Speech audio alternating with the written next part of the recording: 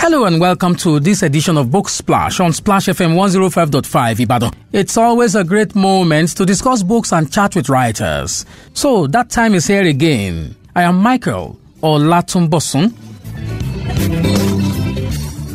The book on the table today is titled Reflections, a collection of short essays written by Wale Olaitan and published in 2019 by Wine Press Publishing Ibadan. The author, Wale Olaitan, holds a Master's in Criminology and Criminal Justice from Griffith University, Australia.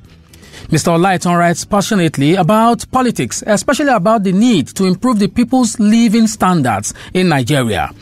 His passion also stems from his experience growing up under the military juntas during his undergraduate days. Mr. Wale Olaitan's other book, Ideas for Socio-Political Change, a collection of my social media commentaries, was published in 2015 in Australia, where he lives.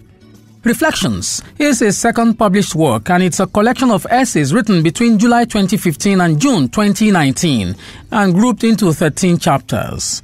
In the author's introduction, we read that this collection of essays offers the author's broader insight about the political situations in Nigeria, and that it is a collection of the author's highly personal thoughts on political issues in Nigeria with mirror references to a few global news headlines.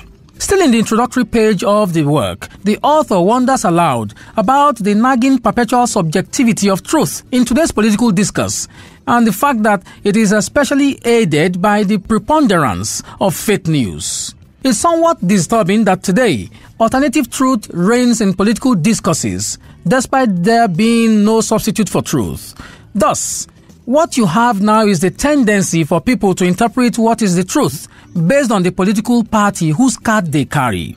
The author begins on a hopeful note by stating that although creating a new Nigeria is possible, but that it requires urgency and it's a task for all Nigerians, those at home and our millions in the diaspora. But the author proceeds to lament the various evils that dog the nation, including the unpardonable socio-economic indices, the unbridled population, and gross mismanagement, which are direct functions of misgovernance and alarming plutocracy. The author wonders aloud why or how it is possible for people who were stupendously rich before they served in government would continue to accumulate wealth illegally at the expense of extremely poor Nigerians. He avers here that there must be something fundamentally wrong with many politicians in our part of the world, which requires proper diagnosis. And he asks the question, why do wealthy politicians steal from their poor constituents? Still preoccupied with the poor governance that holds sway in this part of the world, Wale Olaitan embarks on a hysteric listing of the consequences of poor leadership in Nigeria and Africa. The scores of Africans that embark on perilous journeys across the Sahara Desert and the attendant deaths of many in rickety boats, all in a bid to escape from their fatherland and get to Europe in search for better life. The thousands trapped in prostitution rings in Europe, the thousands trapped in modern-day slavery in the Middle East, and the many on death row for drug trafficking in Asia, and thousands in different prisons across the world. Of course, it's not all doom and gloom. The author claims that the journey to a new Nigeria has started. He mentioned the election that brought President Muhammadu Buhari to power as the beginning of the change. He also states that to make that Nigeria possible, we must look beyond the APC-PDP dichotomy when we discuss issues of national significance. We must shift our allegiance from parties to Nigeria, look beyond ethnic and religious affiliations, and combine energies in creating a new Nigeria with limitless opportunities. In the section tagged Early Warning Signs, the author contends that change has been hijacked. The author perpetually harps on the fact that the people must decide whether to remain vigilant and guard their votes jealously or allow these political circles to continue. The political circles here refers to the June 2015 hijack of the leadership of the National Assembly.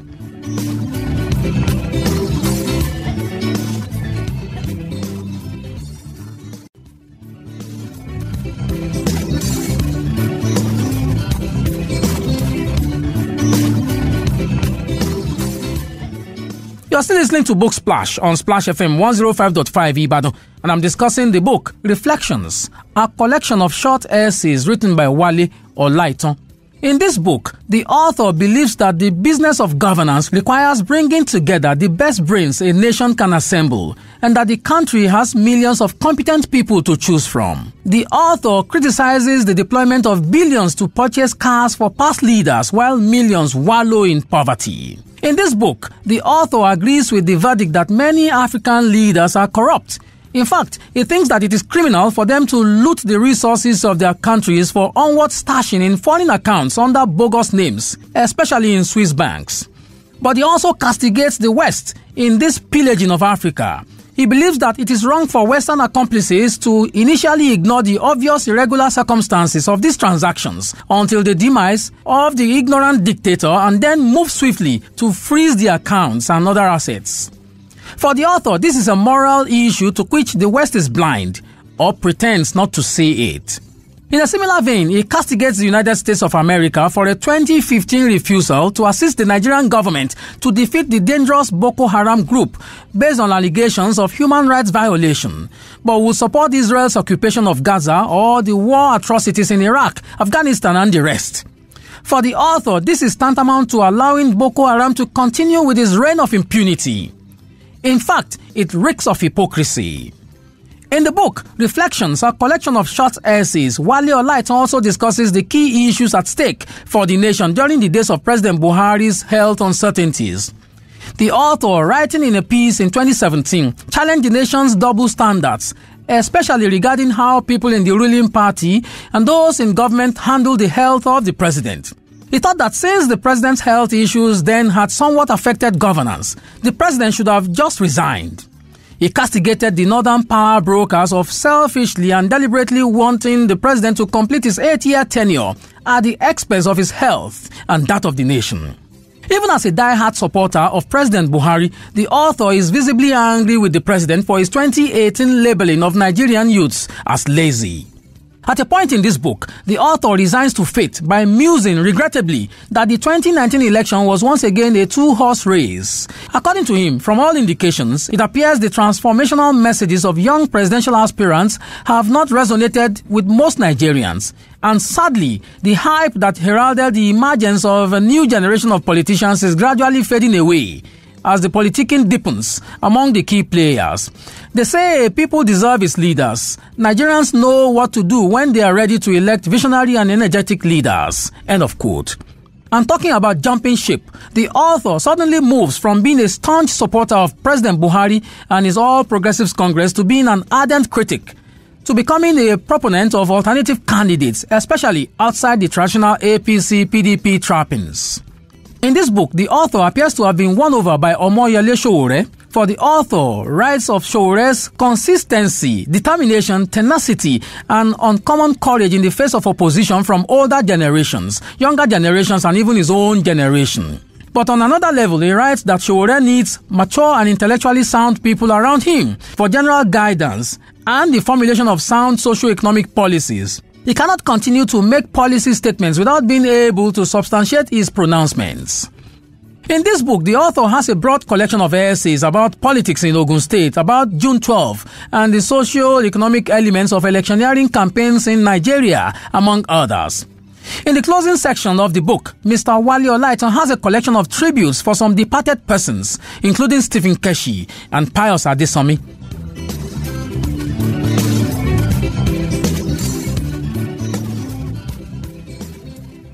You are still listening to Book Splash on Splash FM 105.5, and it's time to meet my guest, the author of the book Reflections, a collection of short essays, Wale Olaitan. In this interview, Mr. Wale Olaitan discusses why he wrote the book, his perception of President Buhari's government, among other things.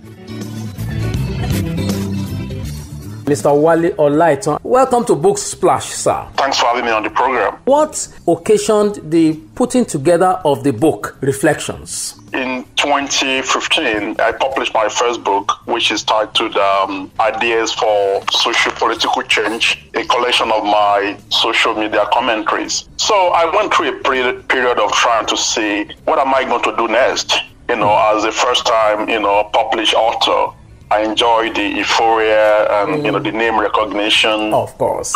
Media recognition. And then, in that process, I thought, okay, so what has changed since 2015? Let me see how far my opinions, ideas have changed in that period. And then again, I started collecting my short essays just from social media, mostly on Facebook. Most importantly, to see dedicating a chapter in my Facebook to President Muhammadu Buhari, which I call the People's General. All that euphoria that went into the 2015 election to my obviously change of views around the president and some of his policies and how decisive he has become. So I wanted to see what I've written, and I wanted to see, in a lot of changes in the trend. Okay. So that really motivated me to go back to, collect my, my short essays. And that led to the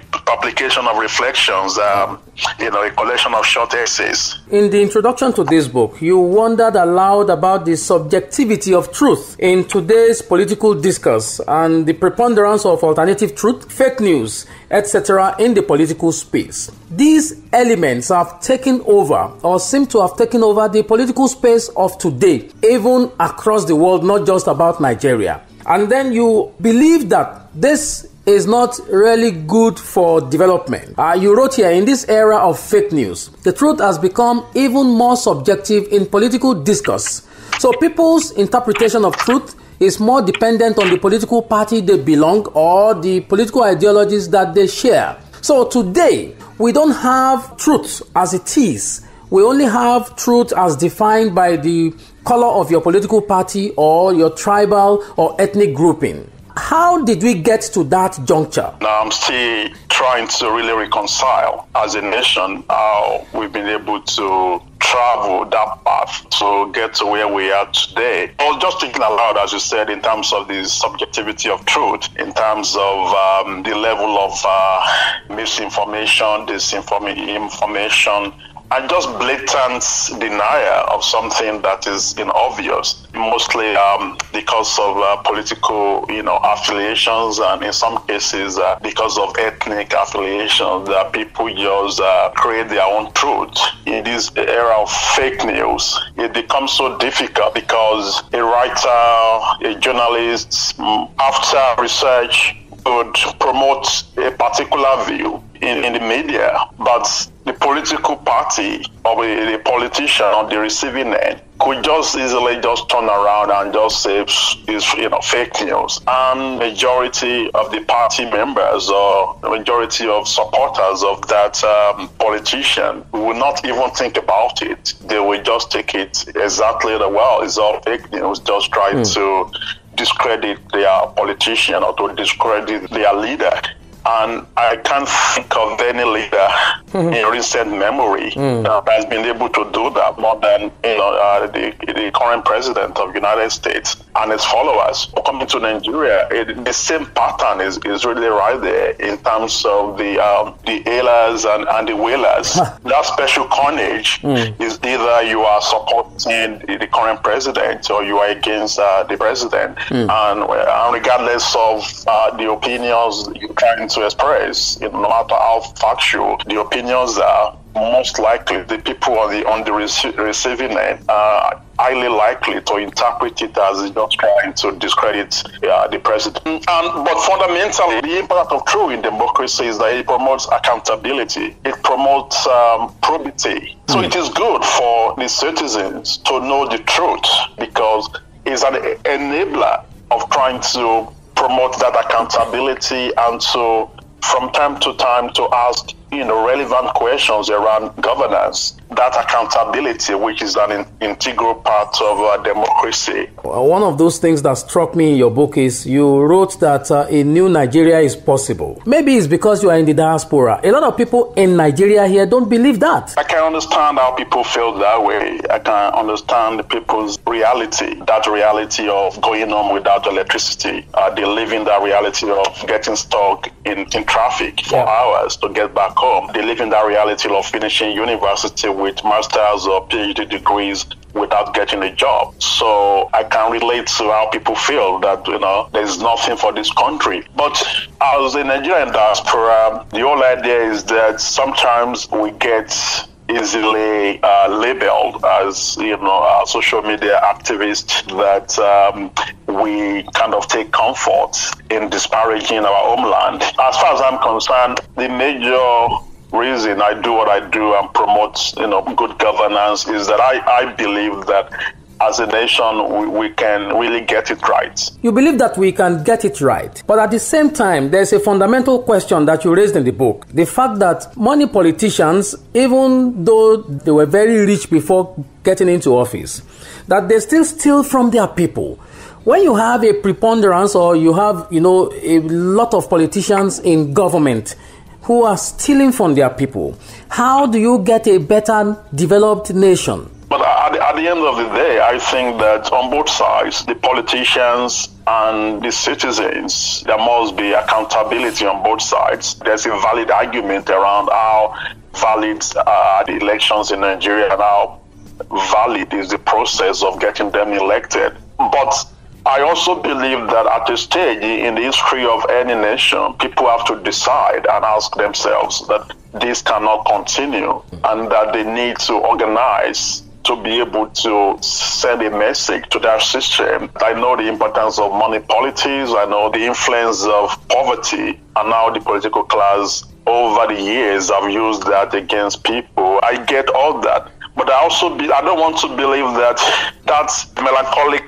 situation will continue forever. I would think that people at this stage, they have to come to that realization as well that something has to give way. You were campaigning very vigorously for Buhari to be president in 2015. That's correct, because at this stage I believe that the level of decay in the polity in Nigeria at the time, the level of insecurity in Nigeria, the level of corruption among ministers, it was at a very alarming rate, probably unprecedented in the history of the nation. So I felt that we needed a change from the PDP after 16 years in power. Even though Buhari passed military head of states, he had his own area of strength and he had his weaknesses. I felt that we needed that kind of someone that could come in at that time as the father of the nation, and with that perception of him being against corruption, I'll be able to use that to leverage on that and bringing the people together and be able to provide that leadership. So I did that for him based on the fact that I believe that we've witnessed the worst, under Jonathan. I'm still discussing the book Reflections, a collection of short essays, and Mr. Wale Olaitan is still with me. There's this part of your book that interested me a lot. After expressing your disappointment with the Buhari government and the APC at some point, you started pushing for the alternative parties. So you wanted a deviation from the APC PDP philosophy. I was really surprised at your choice of Omoyele Sowore. What is the attraction? People have asked me that many times. Looking back now, Omoyele Sowore and I were of the same generation during the June 12 struggle and the role that many university student played at the time. He was very active in that process. I followed some of the other younger candidates, Fela Durotoye, Kingsley Moghalu, and I followed Omoyele Sowore very well. But as you asked, I felt that I was more connected to Omoyele because of what we've had in terms of that student unionism background, that political consciousness. I felt that we needed something more than just a politician at the time. I felt more comfortable with Sowore in that sense, in terms of he's able to articulate his ideas in a certain way, that I felt that someone that if really want to change Nigeria, we have to detach from the establishment and do something differently. But if you observe very well, it has become increasingly difficult for the other so-called alternative parties to really have their mouth in the pie of electioneering. In 2019 election, all the other candidates combined did not score up to 2% of the votes. Even the invalid votes were more than those scored by all the other candidates, combined, except for Buhari and Atiku, who had about 97% of the votes. Don't you think that we are just living in illusion, thinking that the other parties will spring a surprise and produce a president in the nearest future in this country? Yeah, look, I think the Nigerian people also, we have to decide exactly what we want.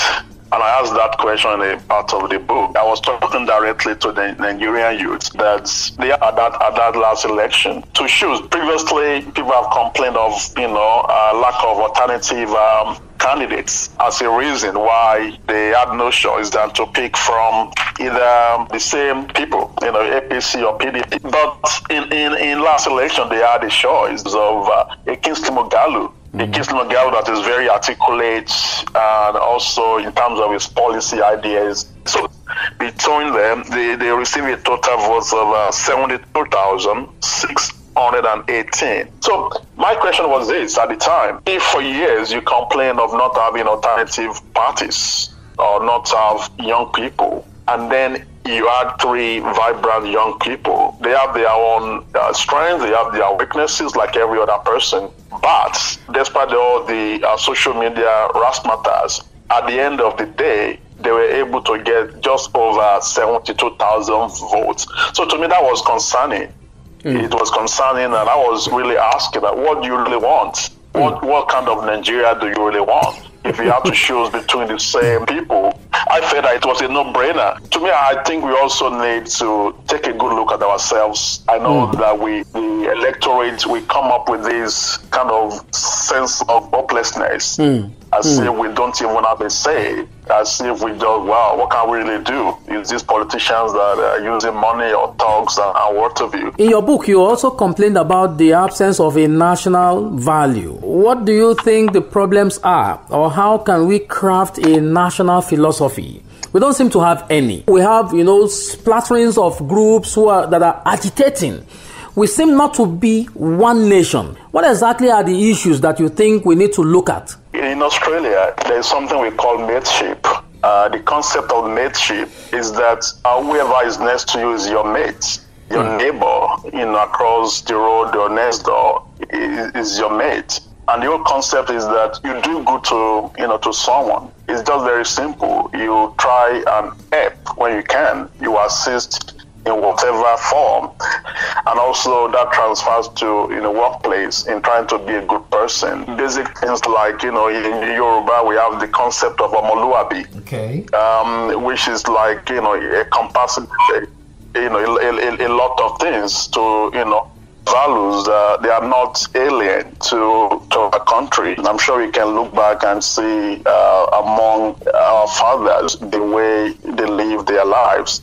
For me, I think that what is obtainable, for example, in Yoruba land is different to what you see when you go up north in terms of what we consider as values or things that we believe are very important. When you go, across to maybe the southeastern part of the country, you see a different set of values. And I think because of that lack of political leadership, pretty much everyone for himself. People are just trying to survive and do whatever they need to do. If you listen to narratives of politicians, I don't think we have a sense of what really connects us together other than some superficial kind of identity. So I think we need to define that of, okay, if I'm a Nigerian, what is it all about? And we really speak with one voice. Okay. And to me, that explains that we don't really have much in common. So if we don't have much in common, why has it been very difficult for us to sit down and agree on what exactly we want to do with our nation or about our nation? That's what I ask myself. Why are we the way we are, as a people? But the attraction to political offices, unfortunately, is more around what people really want to gain financially. The way it is, the current structure that we have on the ground. If that remains the main attraction, that people are going there, not being futuristic and trying to come up with policies of how do we improve, how do we really get here? It's strongly linked, in my opinion, to people really going to political offices without any sense of service to the community, without any sense of building their own legacies about what do they want to be remembered for. Now, I'd like to close on a lighter note. You seem to have, in fact, you wrote in the book that you have now joined the group of people referred to as whalers. Are you happy carrying that label? You got to have a sense of humor, and I think that we need that when we look around and everything is becoming insane. The subjectivity of truths, and how people really argue over things, and no matter what I write, or I try to be as objective as possible. There are people out there that they see it as just criticizing the president for the sake of just criticizing the president, that they don't see it as anything constructive. They see people with different opinions as people that are out there to get the president. So I just felt that I saw the funny side of it, and I said, well, people see me as one of people in that category of whalers, and I'm just happy to be called a whaler. Mr. Wale Olaitan is the author of the collection of essays, Reflections. Thank you for your time, sir. Thank you very much.